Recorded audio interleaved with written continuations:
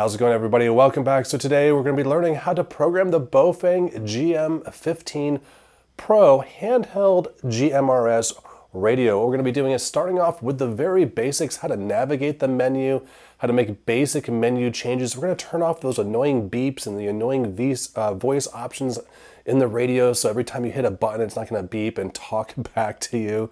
We're going to also be programming in a custom frequency. It's actually going to be our emergency dispatch frequency for my area into a custom channel, and then we're going to show you how to add that channel to your scanning bank so you can scan that along with other channels that you want to scan, for example the GRMS channels or any other custom frequencies and channels you might have added.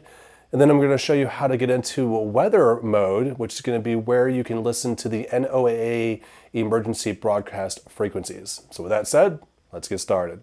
So what we're going to do is do an overview of the various buttons on the keypad, starting with the button in the upper left-handmost corner of the keypad. This is going to be your main menu button as well as your select button. To the right of that is going to be an up and down button.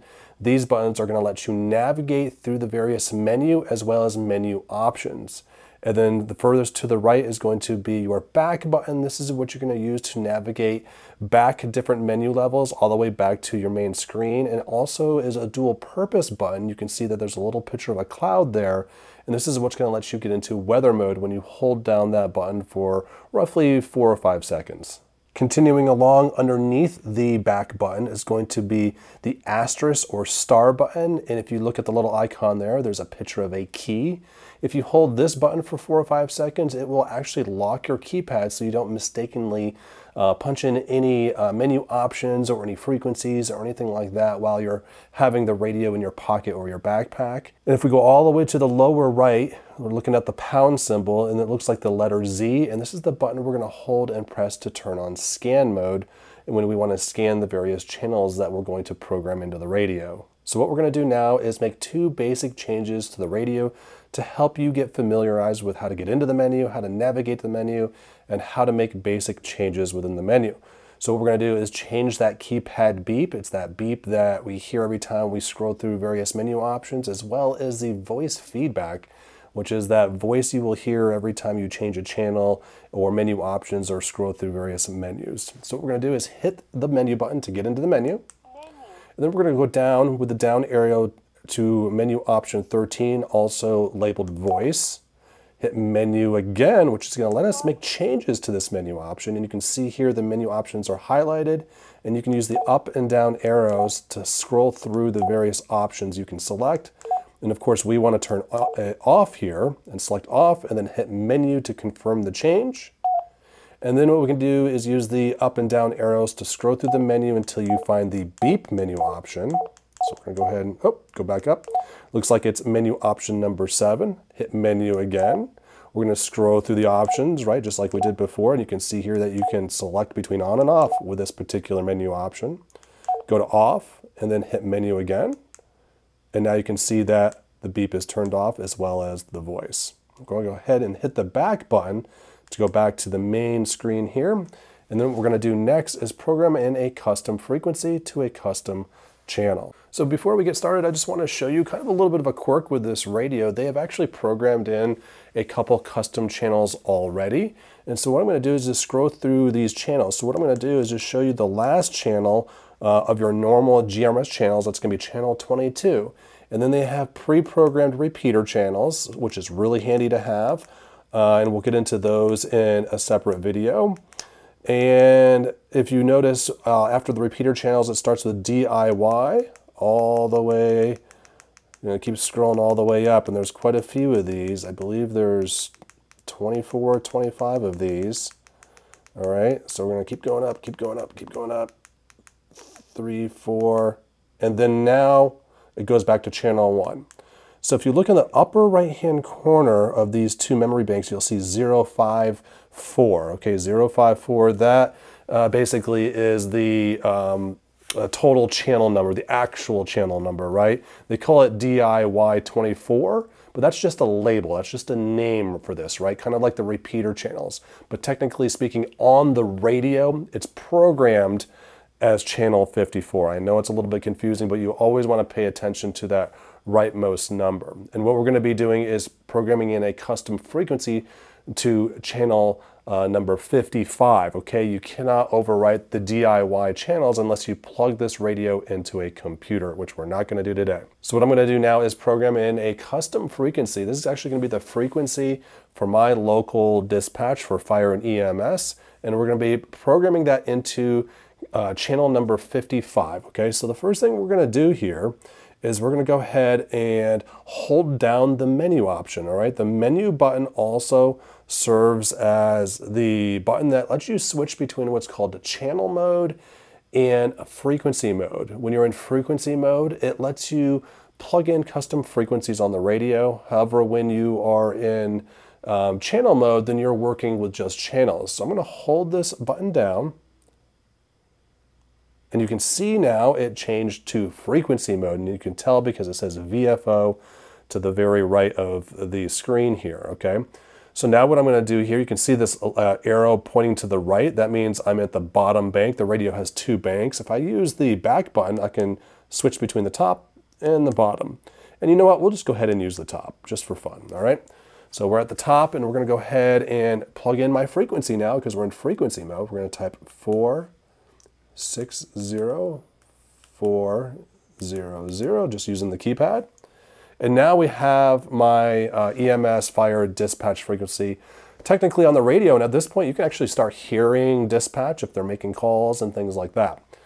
But what we're going to do now is we're actually going to program this into a custom channel, which is going to be channel number 55. So we're going to hit menu, and I'm going to scroll down until I see memchan, okay? You can hear dispatch already calling in on that. I'm going to go ahead and turn the volume down. Keep scrolling down here all the way down to, whoop. All right, so it's going to be memory, all right? So what I'm going to do here is hit the menu button again on the memory menu option, and we're going to scroll up to channel 55 there, right? So you can go up and down and you can select the channel that you want.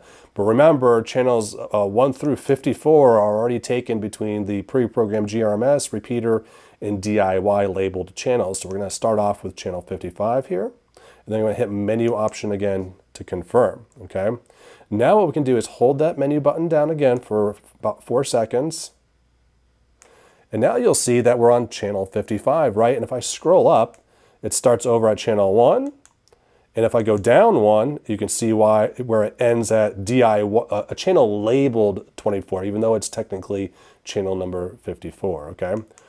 So at this point now, you have your channel 55 with a custom frequency in it for your emergency dispatch, which means you can actually hold down the scan button. Again, it's that pound symbol with the letter Z, the lower right-handmost button. You hold that down. It'll actually start scanning through all the channels, right? Now, here's the thing.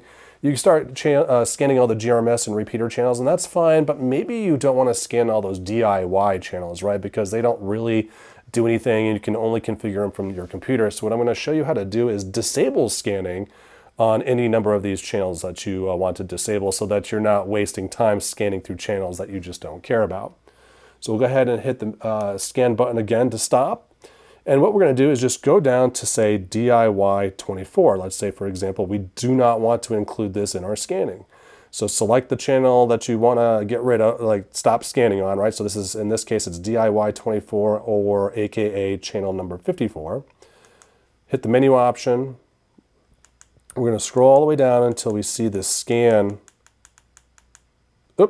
Scan range, scan add, it says on.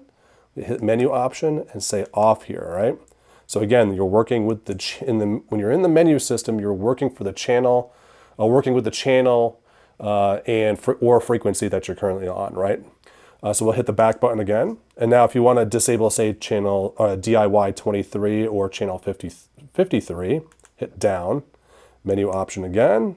Happens to stay on the same menu. Now this channel is still in scan mode, so we can get rid of the scanning capabilities of this channel and hit menu again, and so on and so forth. And then when we hit the scan button here, it will skip DIY 23 and 24 or channel 53 and 54 because we turned scan off for those particular channels. And you'll see here in just a second where it definitely skipped 53 and 54.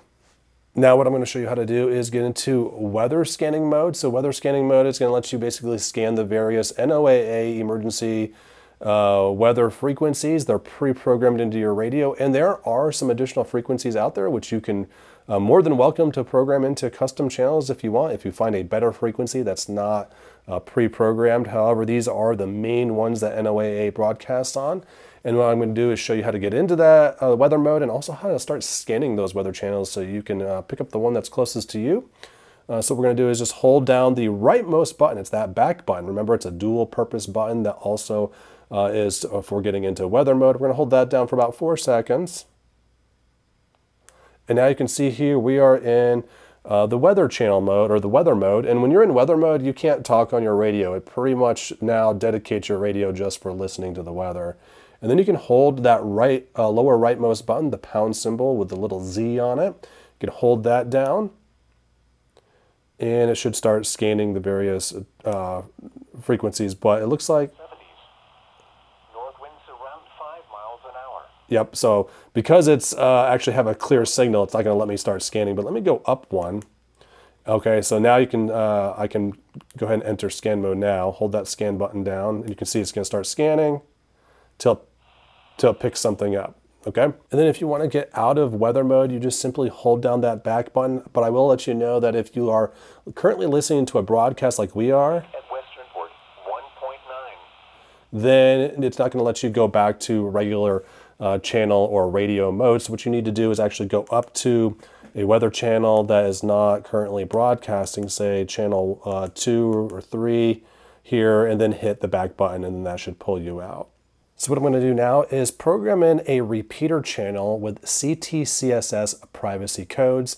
If you want more information on what privacy codes are and what they do and how they work, I have a special video dedicated just to explaining what that is. However, for the purposes of this video, we're going to go ahead and just show you how to program in those privacy codes. And they are not only used for repeaters. I'm just doing it here.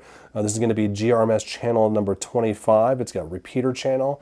I just need to program in these CTCSS codes so that I can communicate on our local repeater here. However, you can still have privacy codes for radio to radio without a repeater. So what I'm going to do is go down to GMRS channel 25. I'm going to scroll on down. That's going to be the pre-programmed labeled channel as repeater 3, but it is GMRS channel number 25. I'm going to hit the menu option. I'm going to scroll down until I find CTCSS. Oh, there we have it. So this is transmission CTCSS. So I'm going to hit menu option again. And I'm going to scroll up to 123 kilohertz all the way up. There we go. I'm going to hit menu option again. And then I'm going to go down to RX CTCSS. So this is the receiving privacy code for CTCSS. And this is basically what your radio is listening for, so that it'll let you actually listen to the communication if it detects a CTCSS that was transmitted. All right, oh, go back down to 23, hit menu option again to confirm the selection, and we should be good to go. And of course, now that you know how to navigate the menu, you can make just about any menu change that you're going to want to make to customize your radio.